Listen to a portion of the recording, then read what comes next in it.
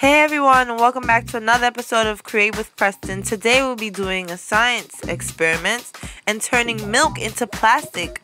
Can you believe it? You'll need 1 cup of cow's milk and 4 tablespoons of white vinegar into a separate bowl. Now add your vinegar to your milk.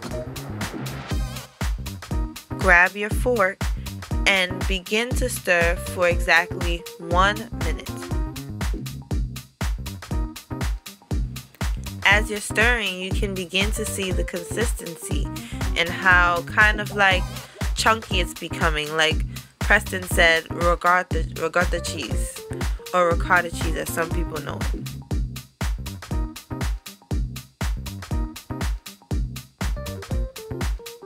Then strain the milk through a strainer.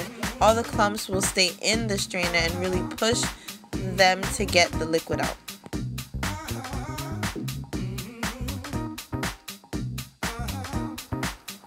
Almost done.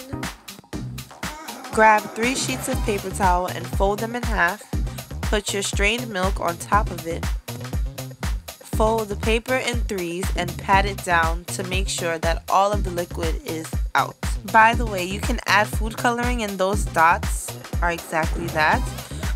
We just decided to get creative with it and put some dots instead of mixing it. When you're done, you can unfold your paper towel, and here you'll have it. This is still damp, so you want to leave it to dry for about 2 nights, over 2 nights.